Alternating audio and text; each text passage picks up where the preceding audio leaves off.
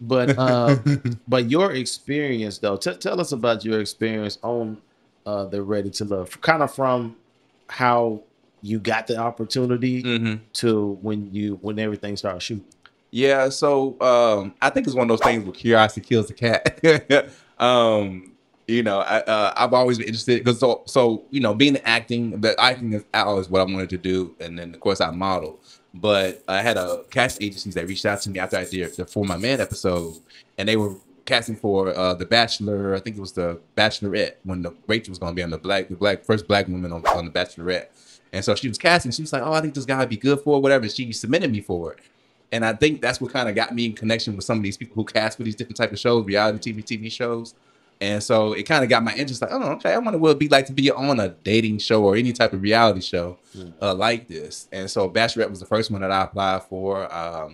And then I think I talked to her again. She had tried to put me in for like I don't know if you remember it's a thing called Gangsta Love. We was like a pilot for Shook Knight's. Gangster? It wasn't on TV. It was a pilot for it, but Shook Knight's daughter, Arian Knight. You probably never heard of her. Yeah, yeah. You heard of Arian Knight? Yeah. So Suge Knight's daughter. So they wanted to create a show behind her dating and call it The Gangsta Love because of her dad. And so I helped out with the pilot for that. Also was in the running for Temptation Island. So I was in running for a couple shows. Right. And then so I had already a connection with a casting agency that was filming for these type of shows. So she put out that Ready Love was coming to DC. And I was like, I saw it. And I actually never watched the show before applying. And I saw the ad for it. And at first I didn't apply. Then one of my other homeboys hit me up and said he was applying. I said, you know what? I already tried to apply for 3 or 4 different shows before. It didn't work out. And then when he told me he applied, and then I heard the lady that I worked with before call him. I said, oh, she's casting. Okay, let me call her up. And I ended up calling her up. And then I told her I applied. And next thing you know, a week later, I get a call from LA. So they called me up. And then I had a couple interviews after that. Didn't really take it seriously yet until I did that final interview. And then after that final interview, I could see how they were looking at me. And I had that country boy, Southern gentleman, especially being in DC. That's not something they typically would get. It's especially a good faith-based country boy, got a good look, got a good job. You know what I mean? So it's like, oh, okay. And then I started looking at myself, okay, I think they might put me on this. And then like probably a week after that, they told me, say, hey, you're like on a short list right now. And so they kept calling me every week. I said, I'm probably going to be, I told my parents right before I actually got the call from OWN, it was like, yeah, you're going to probably be, I'm probably going to end up being on this show. You know what I mean? It was like, and my dad was always like, my dad seen a little bit of the show.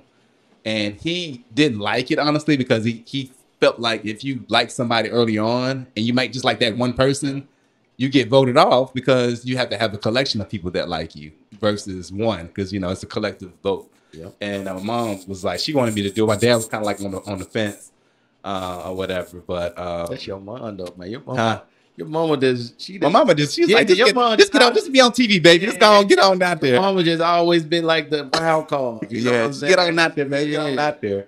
But once, of course, it's exciting once you get on there and it's gonna be on. It's like, okay, we're on the dating show. You see commercials about it. I'm actually watching the last season, which was in Houston, as I'm applying. I honestly didn't know it was that big to keep it 100. I thought it was like maybe. I thought it was always on OWN. I heard about it a little bit. I knew Nephew Tommy was on there. I knew he was, Steve Harvey Morning Show. I heard him every morning talking about that.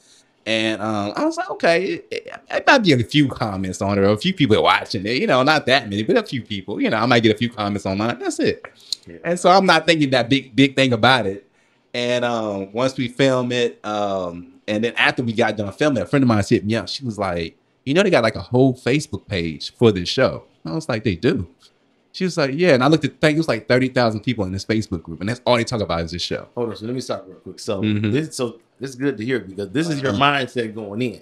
Yeah. That you're thinking that, okay, this is not going to be such a big deal. Yeah, But even though it's on OWN, it's on OWN, but what OWN is? I know. But that's what I'm saying. Just like how you said you hadn't watched the show previously. No, I didn't either. You know what I'm saying? So until I started applying, I was catching up watching like the last season because it's a weird show to kind of catch like the last seasons of. Like you have to like catch it while it's on. Then it's like hard to go find the episodes. It's not like on YouTube, whatever. So it's like I couldn't really find the previous episodes. And so I was watching it, and that last season, which was the Houston series, and when they had Liz on there, it was boring. Like honestly, and it was a good boring. It was like it wasn't no drama. It was just like very you got these black conservatives that got good jobs, that's dating out here, and there's just dating multiple people at the same time, you know, whatever. But it's no mess at the same time. Everybody's respectful. The men are respectful of each other. And every time he makes sure, it seems like he's keeping a check on all the men. It's like, hey, be respectful of the ladies. You know, saying the same thing to ladies. Be respectful of the ladies. Be respectful of these men. We're gonna be respectful. He was very like a certain how do I say, a certain standard was there to me. It wasn't no, you know, I mean, gonna be being no love hip hop is what I'm, you know. And so I was thinking like that. I was like, okay, I can do this. This is gonna be, and they may get me in a room with some ladies that I may not have met otherwise. Right. And so that's what I'm thinking going into it. Yeah, that's what I'm thinking going into it. So I want to know, you talk about you auditioned for Temptation Island. I want to know, are you still in touch with those people? And if so, what would one need to get on that show?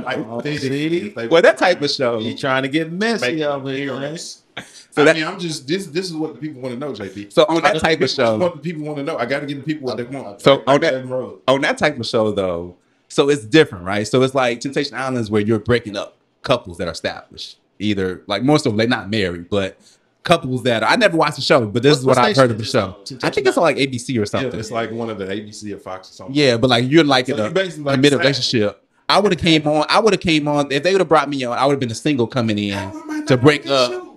Yeah, to break up a established couple, pretty much. Okay. Let's rewind for me. Because I'm not familiar with Temptation Island. No, I didn't even know he auditioned when he said it. But you know about Temptation Island. I do, but I'm just saying when he said he auditioned for it, I'm tripping. I'm like, okay, so you was finna be breaking up, like, because I could see that's what they were trying to. He could be that Southern gentleman. I'm the gardener. You know, that sounds like a porn, man. No. Did y'all ever watch? You remember? You know who Lil Rel is, right? Yeah. Did you ever watch his show? Yeah.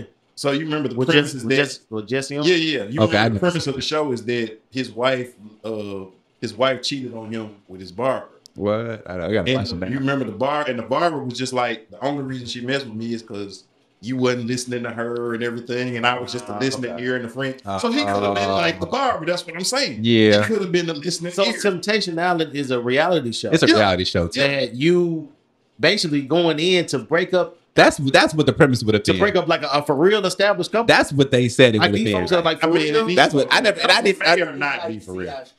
Is you see how strong your relationship is, something like that. Yeah, but to me, in that situation, I would have gone in as an actor, though. You know what I'm saying? Yeah. I wouldn't as an actor, more of like an actor. Like I would have gone on as a personality in a sense. I was thinking like more to do whatever they tell you to do, basically. Like like okay, I want you to go in here and take your shirt off.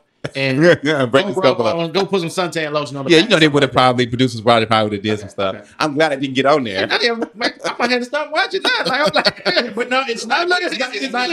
But right, it's not like but it's not like just like, oh, let me walk around with jogging pants and no drawers doing jumper jacks. It's not like that. It's like you're in situations where you have to interact with people, and so now this third wheel or whatever is kind of like flirting, or you know what I'm saying, trying to see, shooting some hints out, and then like, so now if you look a little bit too hard, you know, because I'm straight, as long as Megan Good don't show up, I'm straight. You know what I'm saying? Megan Good, like, but that's in my contract. Like you talked about your contract, that's right off. Yeah. But I'm just saying when he said he was on that show, like what he auditioned for, I'm like, whoa. But then I also wanted to know too, if you were still in contact with said people, just in case some of our listeners wanted to. Well, actually, the same. Actually, I was going to say that the same lady that casted me or helped me cast it for me for the Ready to Love, the same person that helped me at least connected me up to the people, because she has connections with LA and all that.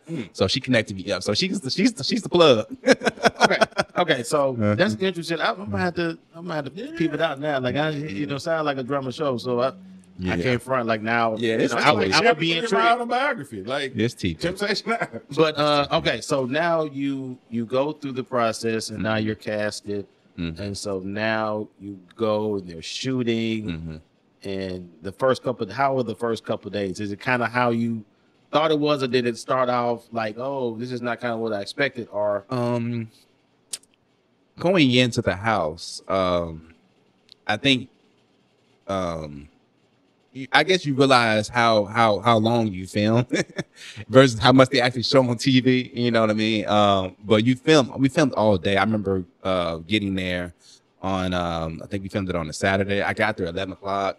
they had to sit in our cars for like hours, just waiting, just to even go into. Because they basically wanted to bring us everybody in one at a time. They didn't want nobody to see each other, even the guys. Like a matter of fact, Frank, that's on the show, he's the first guy that I saw, but they was like telling us to break up and go get in our cars because they don't want any other guys to size each other up either. You know what I mean? So they wanted everybody to come in the house organically and meet not only the ladies, but the guys too, and see everybody walk in the door one by one.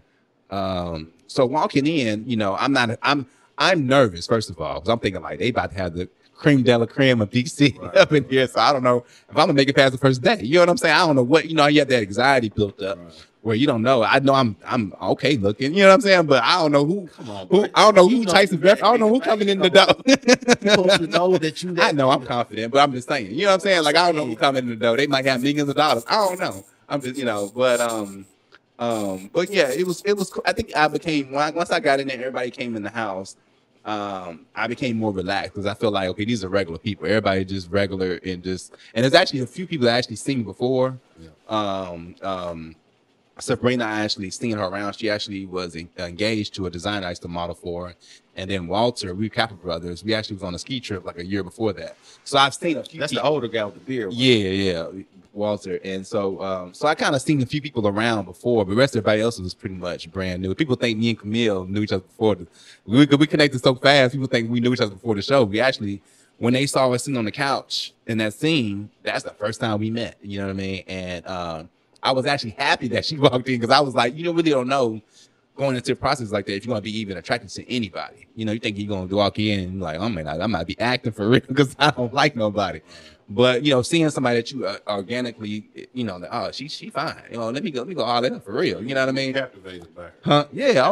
Oh, yeah. Beautiful chocolate came in. I was like, okay. Yeah. Now, I saw you first. It was Courtney that you was in there dating. I think the first thing they showed me was Camille. The first girl they had me talking to was Camille. Well, they showed it on camera anyway. Okay. Actually, Sabrina's the first lady that I actually talked to in real life there. And then as soon as I left, I think I talked to Liv. They showed me talk to her a little bit. I talked to Liv, and then I finally got Camille, and then me and Camille talked probably for at least an hour or two after that. So now you're going through the whole thing, and so now I saw the reunion. The reunion was, you know, kind of buck a little bit. You know, it was buckier than that in real life. Yeah, y'all had a little something. But I saw you had your Coming to America outfit on. Looked like jaw fit. They dogged me out on Instagram for that. They said I had the Gordon Contrell, the finished product of Gordon Contrell from the Cosby Show. They said, what's the Denise? They said, that's the finished product with Denise made off the Cosby Show. So it was fun, dude. I love it. It's not a Gordon Gartrell. Dude, that suit fire to me. That suit fire, yo. It was cold. So I had the uneven joint because I wanted to be different, and then I had the thing on the side. And then I always caught the grill in my mouth. I saw the grill. Had the bottoms in. Then I saw your lady was matching. Yeah, she had some bottoms too. She had some bottoms. See the bottoms. She had some grill. Well, hers had she had the fangs gold, and then she had the bar on the top. Okay. So she had the rich cut bar on the top. Mine was just straight, just cost $8, just full gold. But hers she had just the bar. So hers probably more subtle. Now, since it's so funny. It's so funny. My little brother was proud though. My little brother was proud. He was like, hey, now why you get the whole bottom? I got the 8. He said, you should have got the whole bottom. I was like, I gotta represent. Shout out to my guy Cleo. Yeah, salute to my guy. My little brother, man. That's my dude right there. Keep it presidential.